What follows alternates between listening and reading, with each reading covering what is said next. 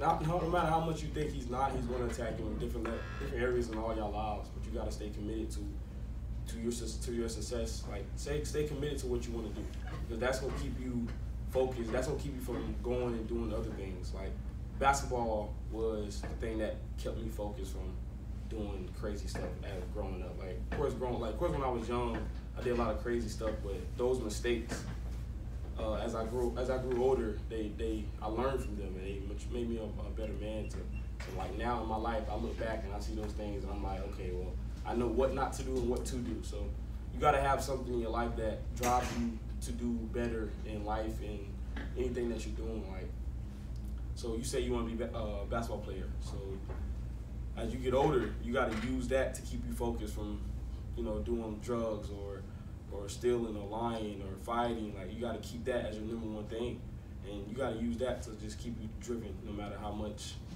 other things, how many people try to distract you, because you're gonna have people in your life who's gonna try to distract you in all areas of your life.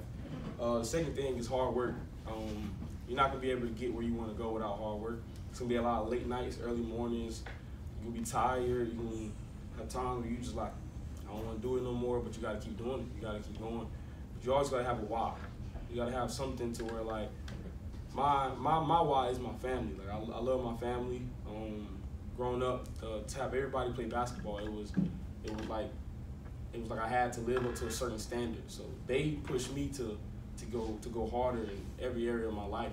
Basketball was one of the things where it was like, is this what I want to do? And it was a point in time where I actually stopped playing basketball, and I just see them go to the gym all the time, and I was just like, I don't feel right not to go. So I just started getting back into basketball, and I was like, at this point, I'm just gonna take it to the next level. And I just started working hard and staying committed to the process, staying patient no matter what got in my way. And they helped me a lot with just always lean on your family. No matter the people that you have close to you are the ones who will help you. You gotta believe that. And although they might discipline you, your mother, your fathers, whoever might discipline you, but it's all for the better. They don't discipline you, they don't love you as much as you think they do. And the third one is consistency. You gotta stay consistent with whatever you do.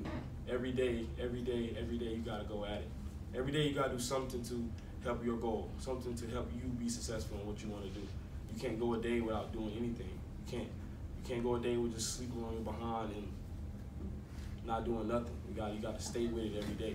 And another important thing is school. You got to be able to pass. Because if you don't pass, you ain't gonna be able to play and be successful at the next level. You got to be smart. You got to read. You got to study. You got to do little things to keep you acclimated to being successful. School was one of them things where when I was younger, I actually liked going to school. The older I got, I kind of deviated away from it, but I knew that the only way I could be successful at my goal, the only way I could go to the next level, I had to have school. I got to pass my classes. So that's another thing when I was talking about having that goal that pushes you and drives you to be better. So basketball was that thing that drove me to do better in areas in my life. Another thing is patience. No matter what happens in your life, you gotta be patient. If it's injuries, if it's sickness, deaths, having to move away, you might not be the best player, you might not be the best person on your team, you might not be doing whatever you want to do at this moment in your life, but you gotta stay with it and be patient, because your time will come. Your time will come no matter how much people talk down on you, make you feel bad. As long as you're working, as long as you staying patient to the process, your time will come. You just gotta stay committed to it. It's not gonna be easy. It's not gonna be easy to be committed. Commitment is hard at times, but that's the perks of whenever you make it. The feeling of the success is gonna be a lot better. It's gonna be a better feeling. And more importantly than all that is your faith in God. You're not gonna be able to do anything or go to the next level, be successful anyway if you don't have God in your life. Of course, it's gonna be times where you're going through a hard time. You're gonna ask God for help, but you're not gonna think that.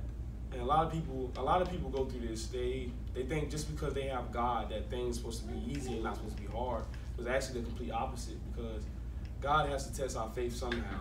And if we just get everything we want and we ask for something and we get it automatically, it's not testing our faith. He's actually just giving us everything that we want in our lives. But the more that we struggle, the more that we go through hard times, the more that we ask and don't receive, the more that we want the things that we want in our lives and don't get them, that's the more that he's testing our character. He's trying to see, okay, well, if this child doesn't get what he wants, does he still love me? So you're going to be going through a lot of hard times. And actually, what I kind of realized was the more that I got closer to God, the closer that I got to God, the more that me and him built a relationship, things actually got harder in my life. It wasn't always easy. It was like the more I got closer to God, it was like things got harder. But I just stayed with it because I know my parents, my sisters, my brothers, and all them, they always taught me from when I was young to just stay with it. Just stay with God. Lean on him, because at the end of the day, when the time comes, he will give you what you need. And you just got to pray every day. That's the most important thing. Pray every day. Stay close to God. And the one thing that we have to staying close to God is prayer. Prayer is the most important thing to staying close to God. You just got to continue to just ask him for the things that you need, not that you want. The things that you want, mostly not for you. I remember when I was younger, I used to always ask God to, can I get taller? I wanted to be like really, really tall, and really like just real tall. Cause one of my oldest brothers, he was like 6'6", and I was like, man, I want to be that height. But the older I got, I started to realize like I didn't really need to be 6'6". Like God has given me the perfect height that I need to be. Like I don't need to be 6'4", 6'5". I'm perfect. I'm good at where I'm at. I like my size and all that. So it's just like, things that you need, God will provide for you. You just got to stay with it. So, question for y'all: who in here has a lot of faith in God? A lot of yes. Okay, got a question. So, what drives you to have your faith in God? My family. Family. What drives you?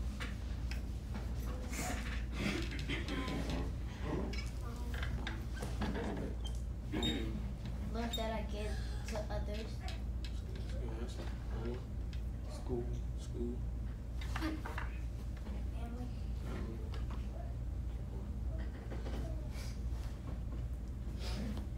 Life. I like what she said. Love. Love is actually very important. One of the scriptures, or one of the books I just finished. I actually just finished the whole Bible, and one of the books that I was reading, I believe it was Revelations. It talked about love and how love is driving force to your relationship with God. Like, you know when somebody has God when they show a lot of love. Love is an important thing. You have friends and families, even enemies and people that don't like you, and you just show them love. And that's why the Bible, it says that when someone strikes your cheek, just turn it over to the other cheek and let them strike the other one too. Because like that's a part of being like having like a sacrificial love from God. Because God did that for us. You know what I'm saying? He came and died. Yahweh came and died for our sins. So for us to have others strike us down and curse our name and still show them love like Yahweh did, that's us following his steps. You know what I'm saying?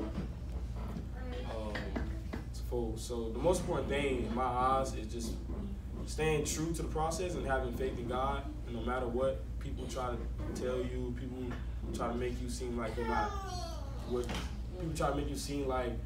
the person that you want to be. You just stay committed and love God through everything. So that's all I have for you guys today.